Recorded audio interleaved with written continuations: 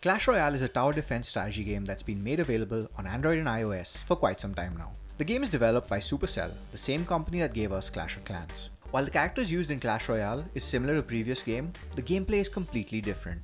Clash Royale combines cards, tower defense, and multiplayer online battles to offer a unique experience. So if you've just started playing Clash Royale or have been playing it for a while, here are 6 tips that'll help you play the game better. There are 74 cards in the game, and you can't just pick any one to defend from the other. Each card has its strengths and weaknesses, and you need to be aware of them as you play. For example, putting up a skeleton army to stop a Valkyrie is a sure shot way to waste an elixir for nothing. Cards have levels, which make it stronger against attacks. So pick the right troop for your deck and update it to improve your chances of winning. In Clash Royale, placement of your cards is crucial. Most might think that placing a troop right in front of the tower is a good idea. Well, no.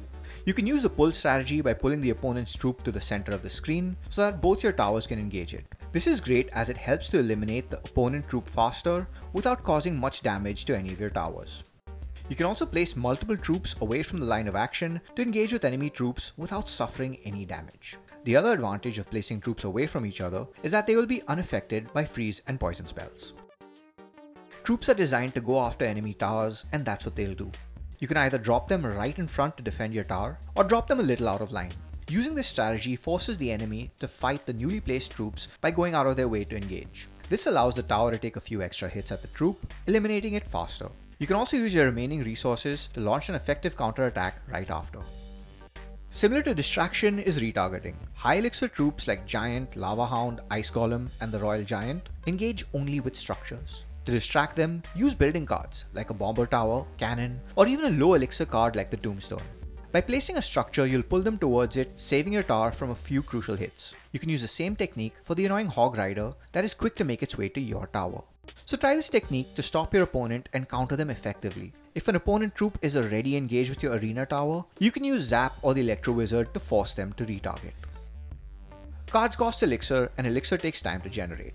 Playing your cards wisely will give you a significant advantage over your opponent, making it easier to win the game.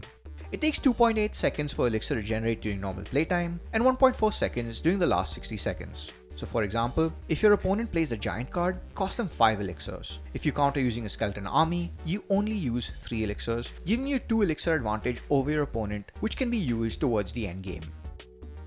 Your deck is all you have to defend your towers when in battle, so choose your cards wisely. You should also upgrade your cards to improve your chances. Set the deck you're most comfortable playing with. For example, if you have a heavy deck that has an average elixir count of 4.5 or above, they'll be helpful to stockpile and attack in the last 60 seconds to make use of the faster elixir production. If you have a lighter deck, placement is crucial for your deck to survive, and it would probably make sense to rush your enemies at the start.